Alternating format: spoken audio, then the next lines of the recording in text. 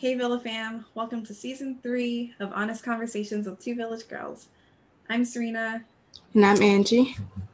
This season, we are focusing on all of the common questions we've been asked about specific child behaviors. This week, we are answering the question, why is my child not listening?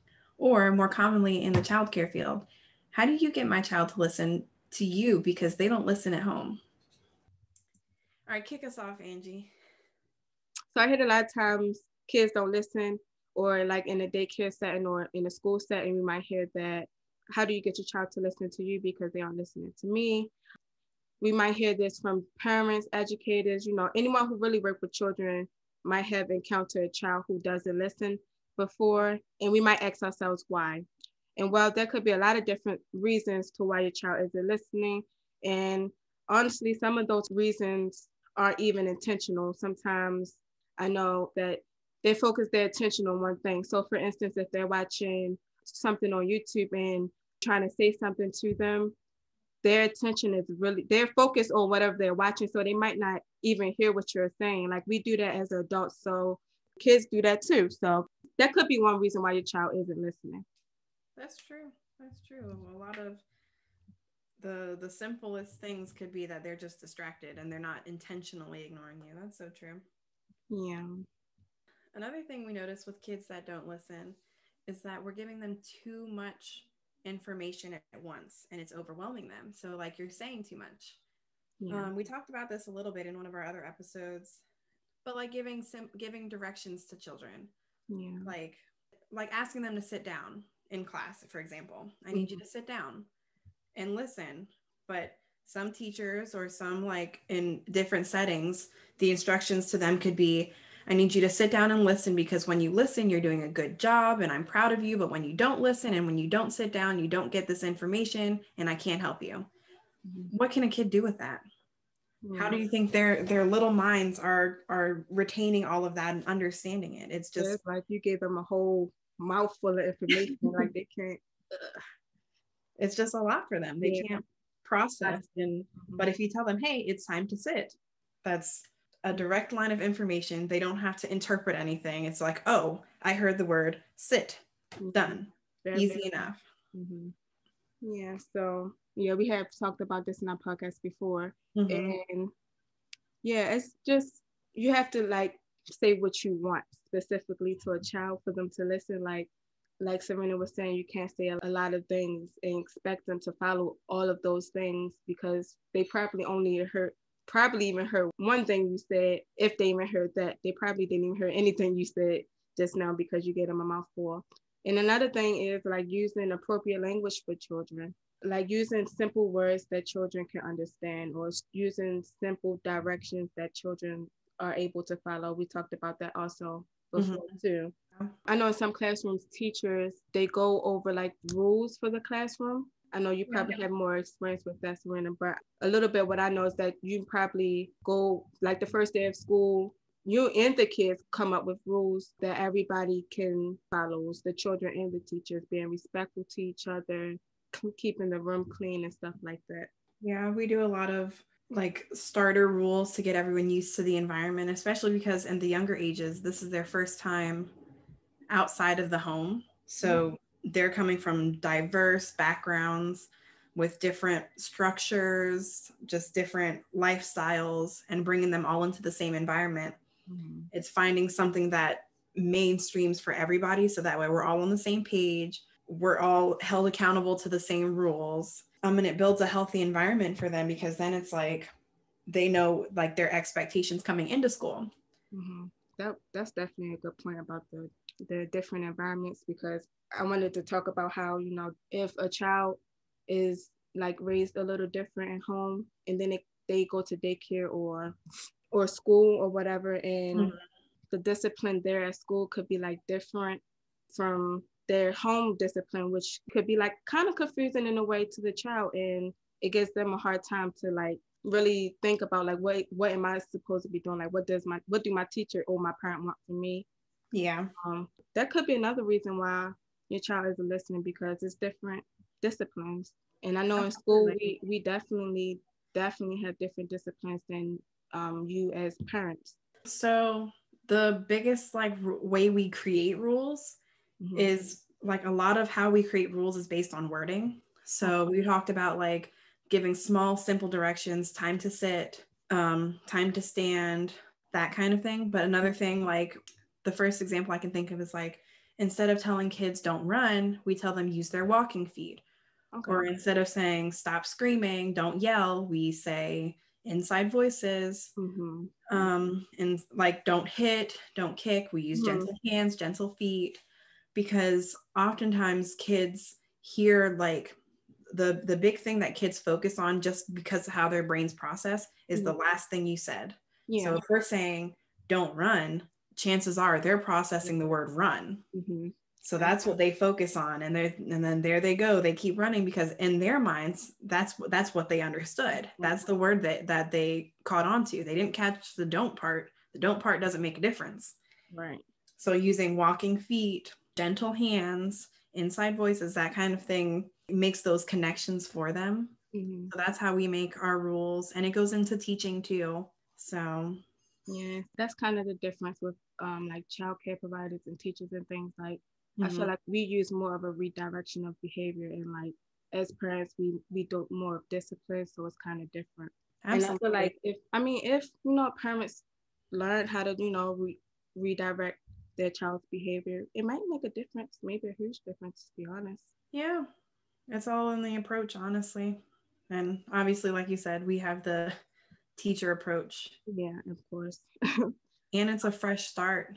Children tend to be more comfortable around their families than they do around us as teachers, because we're like strangers. Like I'm sure when you started with your kid, with your student, Angie, it was that different dynamic because the kid had to get used to you versus the parents, which is probably even more difficult considering you were also at home with them since you're a nanny. Yeah, it was kind of easy. Like he didn't really take long to warm up to me, because I feel as though like he's more of an outgoing child, so I feel like he's able to make those connections with other people and have that good relationship with me. So I feel like we had a good little connection. But like as far as disciplining him while he's home with his parents and his other sibling as well was definitely hard. I know I talked to you about it before, that it's kind of hard to get him to listen sometimes, especially like when his parents are here, because it's like, well, mommy's here, I can do this, or mommy said I can do this, or stuff like that, or daddy said I could do this, and it's just like, well, I'm actually in charge here right now, even though your parents are here. So it is kind of difficult with being a nanny and that type of discipline. But I feel like over time, like I start learning different ways to approach it. That's all. Yeah, finding the right technique to communicate your expectations with him. Yeah, absolutely. And that was one thing I want to talk about, like a bad relationship with, like kids might not listen because they might have a bad relationship with their teacher, with their nanny, with their even with their parent. They might have a bad relationship with their parents. So I don't know. I don't think you would expect somebody to listen to you, if you had a bad relationship with them.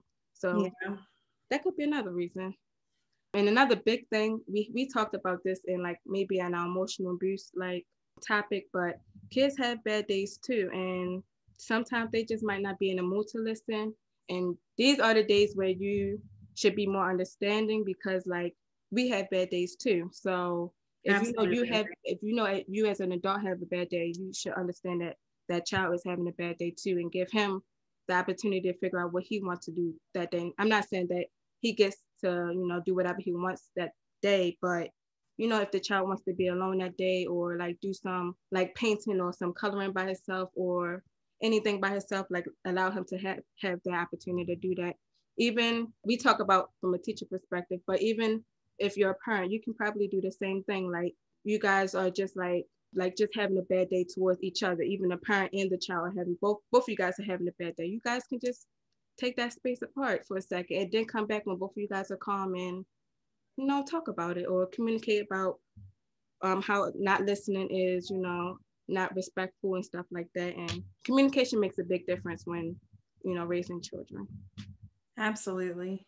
You and your child are a team. You guys shouldn't be working against each other. You guys should be working together. That's why in a childcare setting, we set the expectations and we follow through with everything. Yeah. Because those expectations are the difference between a safe environment, a happy environment, and like a uncomfortable, sad environment. These rules are in place for us to make sure that each child is treated equally and each child is having a positive experience and that they're doing what's intended in a childcare setting. They're learning, they're growing, they're developing. So that's probably a bigger difference. I don't know if like our parents in the Villa fam can like chime in on this later on and let us know, is that our structure is different from like a typical household structure, especially for those parents that aren't childcare providers or teachers. Right. But just having those expectations makes a difference in our environment because the children don't know us.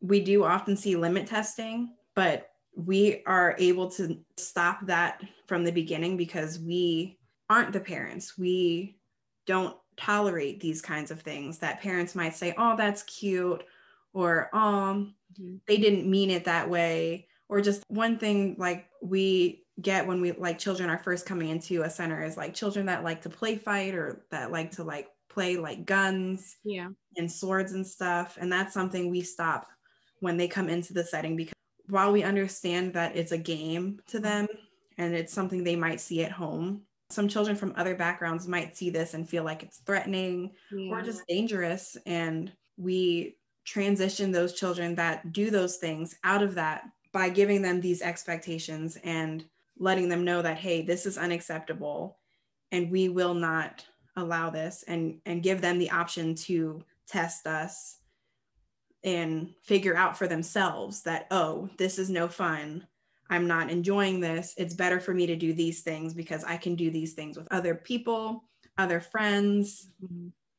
And it keeps me in a good place with my teacher because my teacher is giving me this positive attention when I'm doing all these other things other than playing with these fake guns and swords and stuff. Yeah, I feel like the opposite happened to me. Well, not happened to me, like, but, well, you guys know I'm a nanny. So with like different things, like for me, I would let happen. So for example, I didn't mind Josh eating, like playing, not playing with his food, but I didn't mind him like playing with his food while he eat or talking while he eat or things like that. But you know, his parents would be like, come on, Josh, hurry up and eat, or hurry up and finish and stuff like that. But with me, it's different because I really, you can play with your food. You can, if that's what you want to do, you go ahead. As long as you are eating it, then that's fine with me. But that was kind of different, you know, from a nanny perspective. Yeah. And basically we say all this to say children know their expectations with certain people at certain times of the day. They pick up on that. And if there's inconsistency beyond a certain amount, so children know those expectations. So little Josh knows that when Miss Angie is there, he doesn't have to eat super fast and finish his food in a certain time frame, versus when he's at home with mom and dad, he sits there and he's like, oh, I have to finish in the next like 15 minutes because that's what I'm like, that's what's expected of me. So a lot of like that listening aspect is, are we on the same page or not? Yeah. Which brings us into, how do we get children to listen? A lot of getting children to listen is just seeing eye to eye with them and letting them be a part of the planning process, the rule making process, and the discipline process, making sure that they understand the expectations and what happens when they don't meet the expectations.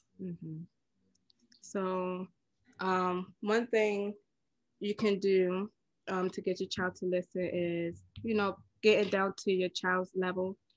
Basically, what this means is just getting down, making eye contact with your child and communicating with them. I'm not saying like yelling at them or screaming at them, but literally sitting there talking to them face to face. And this is just if you want trying to get their attention, like if they're doing something, try to get their attention instead of yelling across the room like, hey, such and such, do this.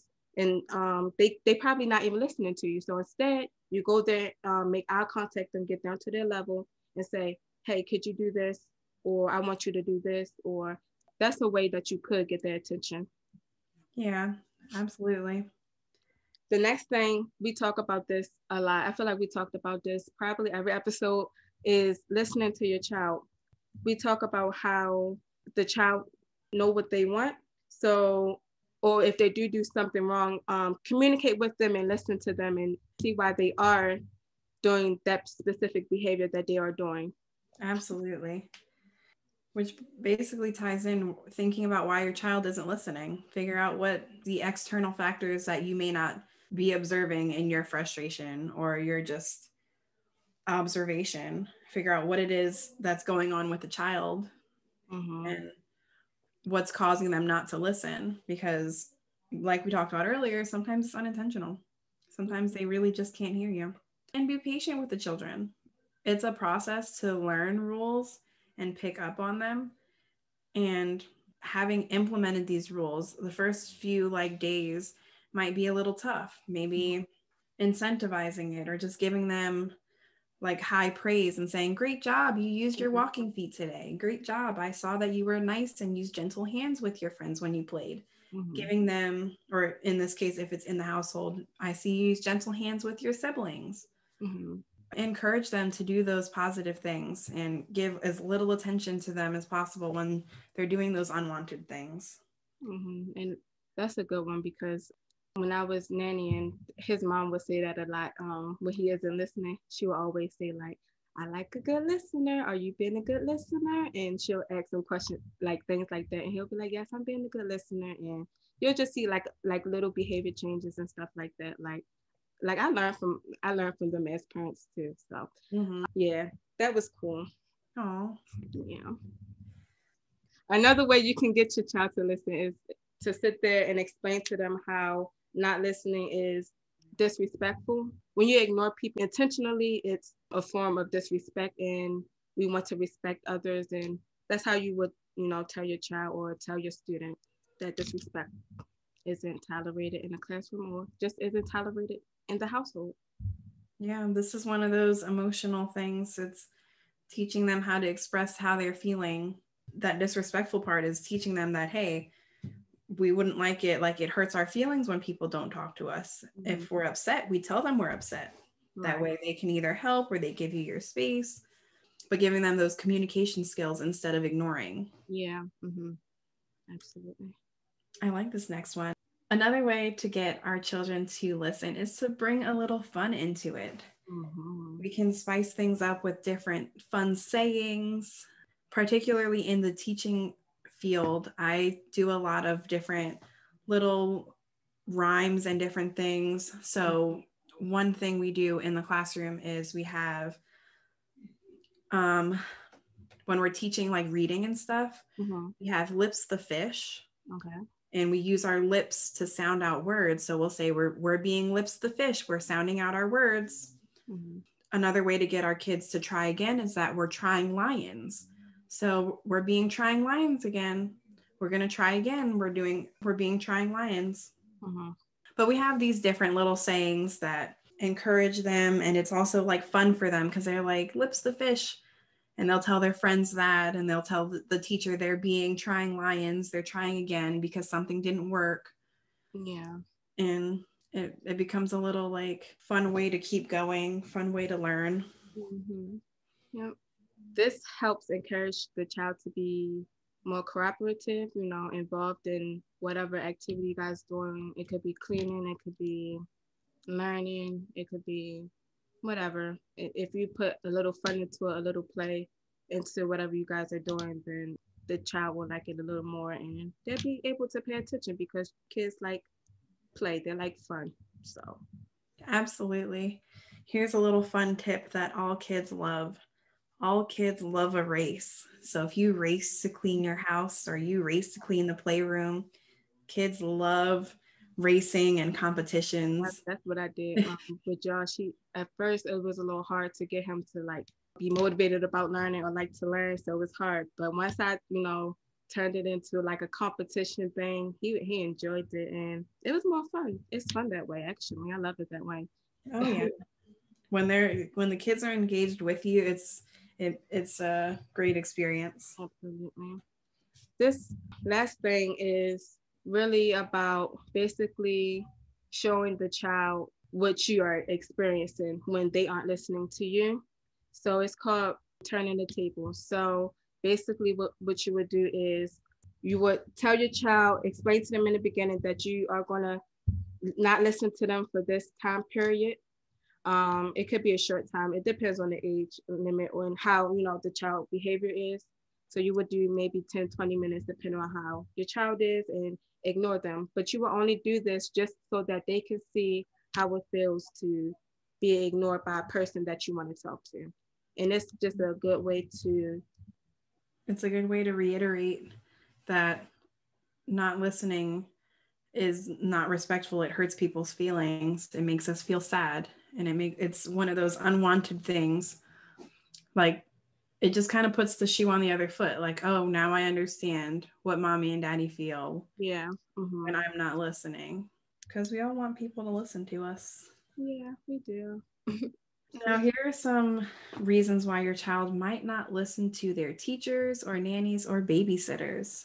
First thing is the lack of discipline or the different discipline structures that they come from, which is why we talked about from a school perspective, we get kids from many different backgrounds and environments. So seeing kids that come from a structure where they didn't have discipline or they had very little, we find that implementing these new structures to them for the first time is difficult because they don't understand, why can't I run right now? Why do I have to sit at my chair?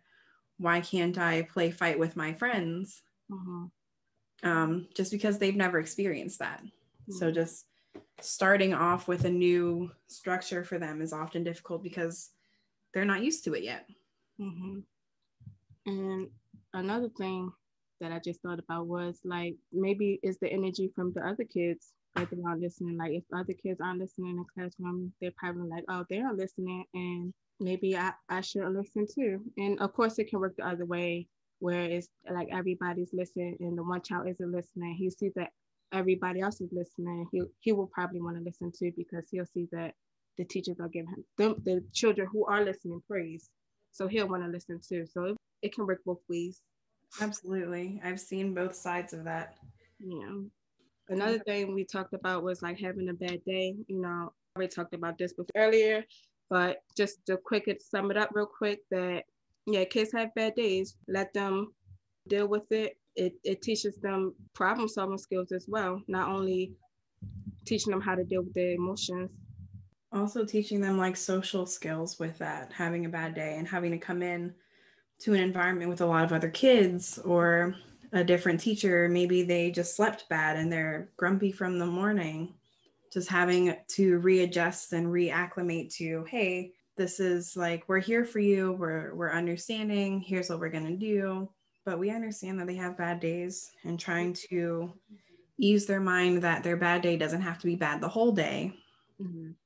That makes a difference in their little minds and their days usually. Yeah, absolutely. And then a final reason why children might not be listening to their teachers, nannies, or sitters is because they might not have a good relationship with them. Listen, this is another listen to your child moment. Is your child going in and they're just like, it's Miss So-and-such again. It's this person. I don't want to go see this person. Like, it's a difference when they say it like once just because they're like being sassy. Yeah. But if they constantly are like avoiding the teachers or avoiding the providers, like during pickups and drop-offs and stuff, your child is communicating something to you. So this is where you listen to your child, especially if usually when you get those children that are avoidant of the providers and the teachers, typically those teachers and providers are also giving you negative reports on your child. So it's like a two-way street. If they're both like butting heads, that's a sign that maybe this just isn't the right person for your child. Nothing against the teacher. It's not personal. You got to do what's best for your kid. So that's all, guys. So thanks for tuning in again to another episode with Two Village Girls. Please subscribe to our channel if you are new. If you have any comments or suggestions, please leave them in the comments below. Also, go ahead and hit that bell to get notified when new videos drop. Please follow us on all our social medias, which will be listed in the description box below. As always, we want to send you out with some positive vibes to get you through the rest of your week. This week's inspirational quote is by Robert Fulghum, who says, "Don't worry that children never listen to you. Worry that they are always watching you." Thanks, Philip. Bye. Bye.